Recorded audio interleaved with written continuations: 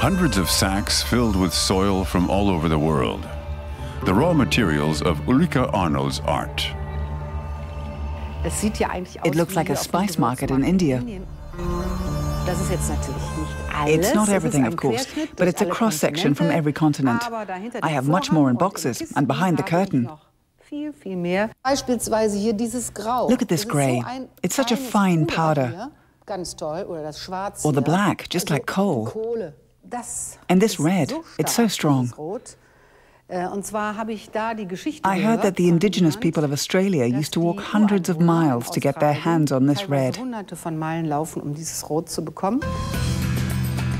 Ulrike Arnold is a traveler too.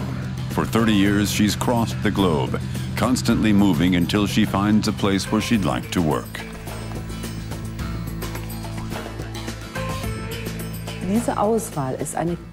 The decision is very personal. It's something only I can feel. I say to myself, this place, even if it's bare and perhaps looks like nothing to many people, I'm drawn to it. So I decide this is where it has to be. Bare, rocky, sandy. These are the landscapes Arnold is most often drawn to. She spends long days and weeks collecting soil and rocks, hammering and grinding it down and mixing it with binding agents. Then she hits the canvas.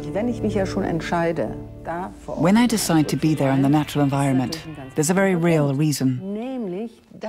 I take in the elements. I let the elements of nature work their way into the image. The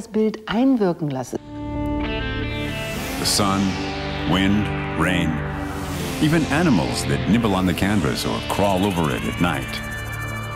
Nature leaves its mark. The result? Earthen images emerging layer upon layer as abstract landscape portraits. Images that are part of the place and an expression of the time there. Images like the Earth's crust itself, the skin of the Earth. The Oscar-nominated producer Hank Levine is fascinated by Arnold's work. He wants to make a film about her, and he's come to her Düsseldorf studio to work on the planning. They hope to shoot all over the world.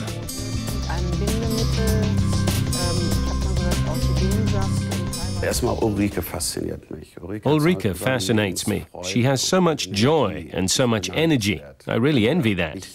Personally, I feel the need to break out of my day-to-day work as a producer and director and do something completely new and out of the ordinary.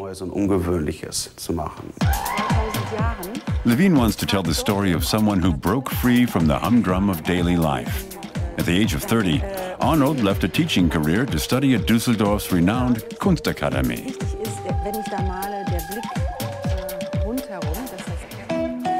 While she was exploring the world, she hired local guides to help her in the most hostile environments.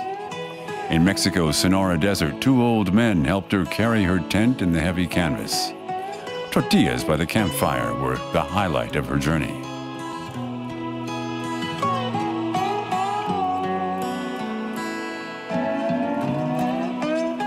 Arnold keeps photos of her travels in her kitchen.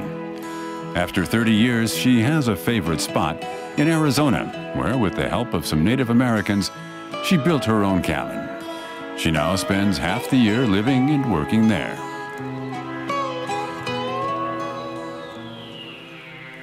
But she still works in Düsseldorf, too. Her latest find is one of the most extraordinary of all: meteorite dust, provided by a scientist she met on her travels. It's left over from his experiments. But for Arnold, it's a compelling medium, a shimmering, mysterious new material transported straight from the cosmos.